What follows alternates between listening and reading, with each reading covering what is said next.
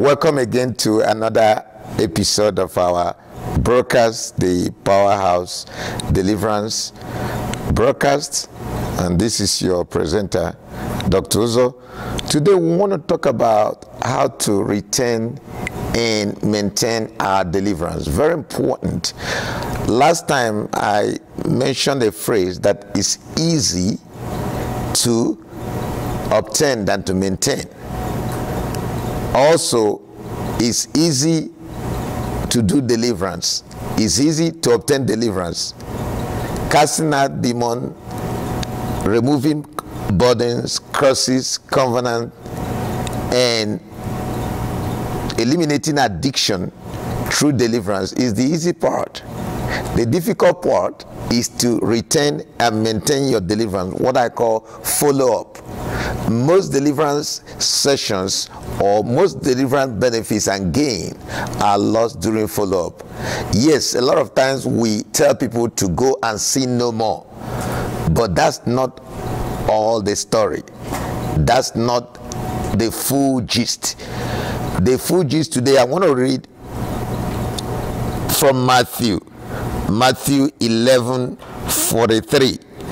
This is the rule rather than the exception. Yes, I've seen some permanent deliverance session, because when God delivers, he delivers effectively, effectually, completely. God is perfect. Everything he does is perfect. However, human nature is not. And that's why we're going to read these, because remember the three worst enemy of the believer: the flesh, the world, and the enemy, the devil.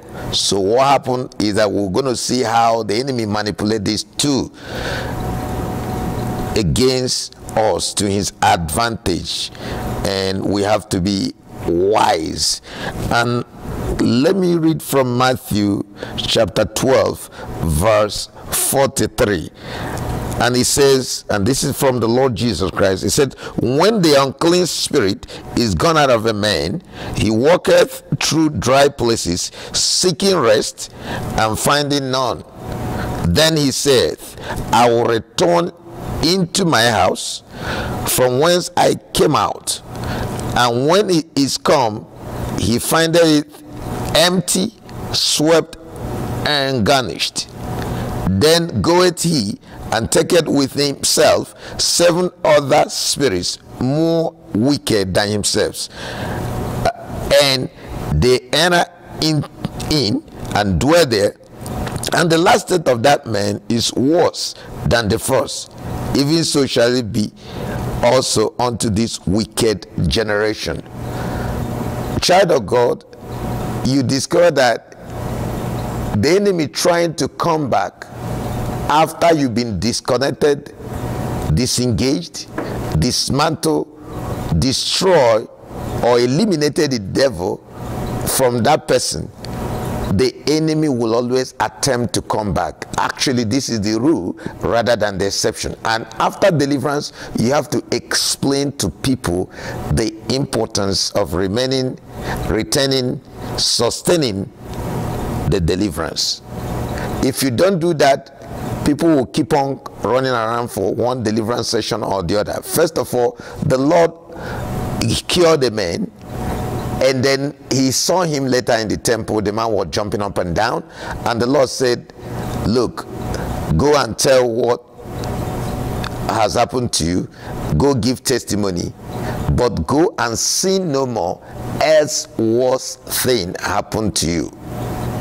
It then means that after your deliverance, if you keep on sinning, if you keep on going back to the same trigger, to the same loophole, to the same string, to the same bondage or snare that the enemy has used to link you up to himself, then the situation worsens again, because the demons comes right back, because of open door, because of loophole, because of crack in your armor. And remember, the scripture says, whosoever breaketh the hedge, a serpent will bite. It doesn't matter who. So the key is to avoid sin, avoid, especially I think from experience, let me say this from experience. The things, the specific sins that really open doors from the enemy are things like anger, lust, and then another thing that opens up, door for the enemy also is unforgiveness, really.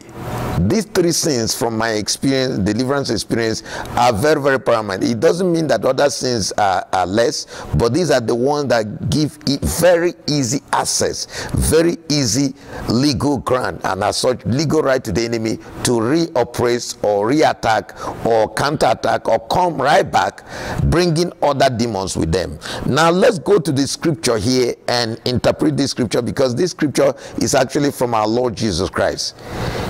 It doesn't matter how this demon left, whether he left because of deliverance section, or he left during worship, or in the dream, because God can give you deliverance in different ways, in different manner, in different shape, in different form, through different avenues.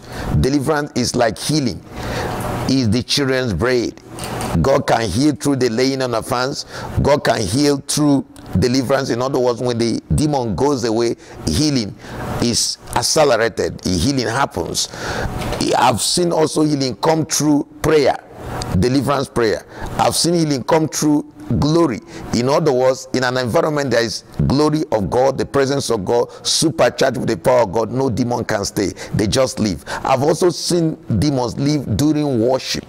We notice this even in the Old Testament, when King David, that time he wasn't the king yet, but when he was as a musician, when he was playing praise and worship to King Saul, the demons left. That was one of the only account we had in the Old Testament when it comes to deliverance, because that time Jesus has not come in the flesh. So music is a very powerful instrument of deliverance. In fact, worship, Holy Communion, I've seen people receive Holy Communion and the enemy is terminated, because everything boils back to redemption, the blood and the broken body, which is the word, which is a source of our deliverance. So both of them are means of deliverance. So I'm saying this to say that we can get our deliverance in a variety of ways, of course, including the prophetic deliverance, which I talk so much about. Now, here, the Lord is making us understand that it doesn't matter how you get the deliverance or how the demon left. It was not an issue. That is not important. The important thing here is that if you don't maintain and retain the deliverance through follow-up, the enemy comes right back.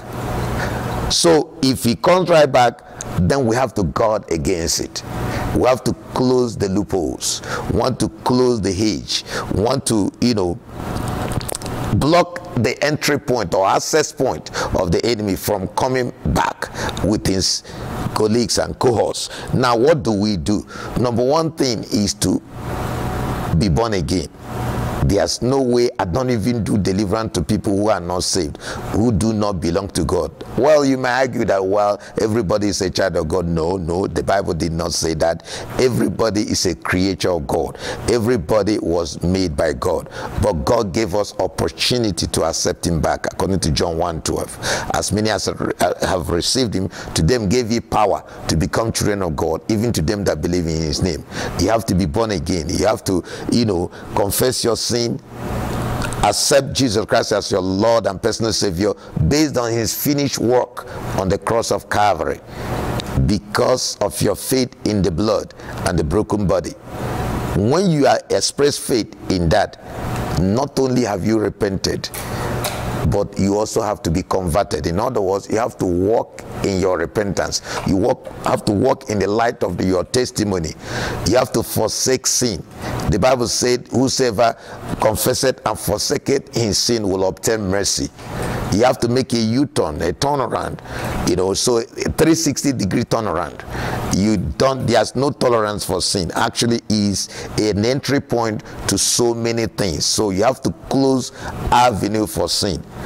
For instance, if somebody is addicted to women and then you've been delivered, and each time spirit of lust is still there, you keep on going back. Even if there's no spirit of lust, once you go back and didn't cut off some of these sources or these areas that are tempting, the enemy brings his colleagues right back. The devil comes back. And that thing is that you have to stay in the word. You have to stay in the word of God, because the word of God is not just the source of our deliverance, it's also the source of maintaining our deliverance. The word of God is our food, is our spiritual food. The word of God is our light. The word of God is our life.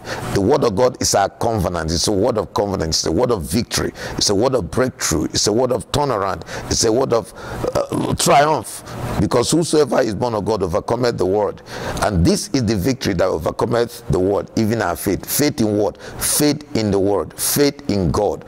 Because this word of faith has to be in you. The Bible said the word is nigh thee, if thou shalt confess with thy mouth the Lord Jesus Christ, and will believe in thy heart that God raised him from the dead, thou shalt be saved. I say, for with the heart man believeth unto righteousness, for with the mouth confession is made unto salvation. So that salvation has to be maintained by confession. And also faith cometh by hearing, and hearing the word of God. In other words, not just hearing but doing.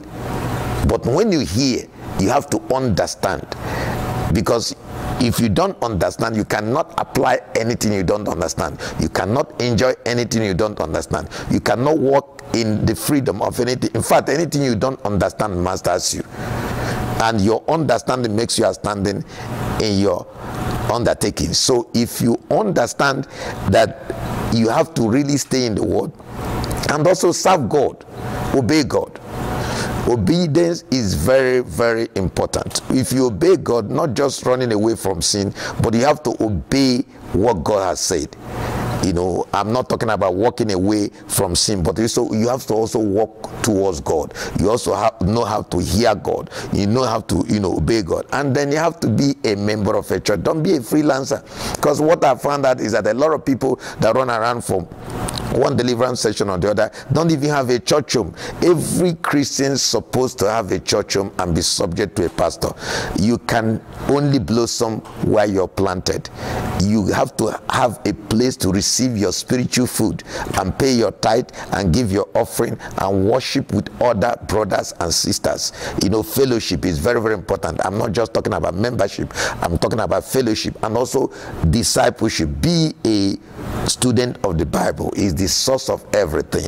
The Bible study, Bible questions, and also memorize the scripture. This is how Jesus Christ defeated the enemy. Anytime the enemy tempted him, he kept on saying, "It is written, it is written, it is written." Why? Because he read it, because he knew it, because he understood it, because he applied it into his life. He memorized it. It was part of him. It was part of his, life. He chewed it. He digested it. The word was part of the Lord. So because of that, it's easy to ward off the devil. Because see, when you take the word in, it's the food of your spirit. Man shall not live by bread alone, but by every word that proceeded out of the mouth of the Lord. This is living, Christian victory, wisdom, direction, discretion. If you really want to live a solid Christian life, the word is mandatory. It's not an option. Now, another thing again is that you have to understand how to take Holy Communion, especially if you are dealing with altars. You have to take Holy Communion periodically. It helps you. It wards off the enemy. It takes us back to the cross, back to the blood, back to the broken body and the life of Jesus Christ. When you take Holy Communion, you develop Jesus consciousness. Christ's life becomes yours. Remember, he told us that we should do this in remembrance of him. And as long as we do him, we remember the Lord's death and resurrection. And then remember, when you keep on taking Holy Communion, and also worship is very, very important. There are things you do, the enemy will leave you alone.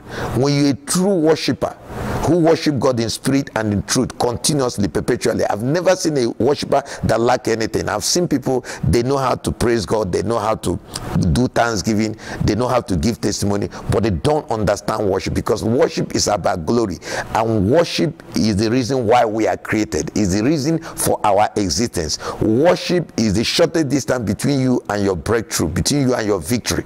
We cannot emphasize worship enough, and that's how to minister to the Lord. Very, very very important, because the Holy Ghost is not just in you, the Holy Ghost is around you, the Holy Ghost is upon you. So the Holy Ghost, when you worship, the Holy Ghost comes to the scene, and it's the Holy Ghost that help us overcome sin, that help us maintain our deliverance, but help us live like Christ, have the Christ nature, have the Christ life. So these are the ways to maintain and retain your deliverance. And also your thought life is very, very important, because you see, we can pray once in a while. You know, we mentioned prayer, so say continuous prayer, we can't do without prayer. You know, I assume that. But also, if you noticed, if you keep on not just worshiping or praying, but if you keep on fellowshipping, keep on, you know, being around believers continuously, you know, as a child of God, obeying God, obeying his voice, doing what is pleasant in his sight, the enemy cannot attack you, because the Holy Ghost will help you. Everything you do, praying, fasting, communion, worship, they're all things that attract the Holy Ghost into your life, because we can't live this life by our power. By strength shall no man prevail. We can't live it by our strength. We cannot live it by our human will power. It simply cannot happen. We can't even argue with the enemy and win without Jesus Christ. And the Holy Ghost is the one that came to introduce Jesus Christ, that came to make us live the Christ life, that make actually it is the single most important key to victory. So when you have the Holy Ghost, you have everything. That's why God said, tarry ye in Jerusalem till you receive the endowment of power from on high. So this is the power to live as a child of God, the power of the Holy Ghost. Remember, the Holy Ghost is not just a person, it's a power, it's a presence, it's a purpose, and it's the one that makes it all happen. It's the one, all these factors are mentioned. That's why I went back to the Holy Ghost. He's the one that coordinates it. It's the one that makes you live in victory, total victory. So you have to rely and depend on the Holy Ghost. Praise God. So this is how to maintain and retain your deliverance. And then if you go back to the scripture, you discover that something here is amazing. Why? What he told us here in the scripture, he said the enemy will go back, you know, and bring other demons with him. So if you come back to the house, could you imagine a human being, the devil is calling his house, the temple of the Holy Ghost, the devil is calling his own house? It then means that a demon without a body is restless, cannot perform the way or their diabolical work, and also they need reinforcement. So the enemy needs people's body for stability, for shelter, and to do their evil diabolical work. So you can deny them all this by feeding yourself in the word and then doing exactly these 6-7 items I mentioned. Praise God. We'll come back again. Remember, this is our telecast. Don't forget to subscribe to our videos. If you like us, subscribe to our videos. And then remember, we always have deliverance every Wednesday, 3:30 to 6:30 p.m. 3565 Oxtail Road, Marietta, Georgia 30008. Praise God. See you next time. Bye-bye.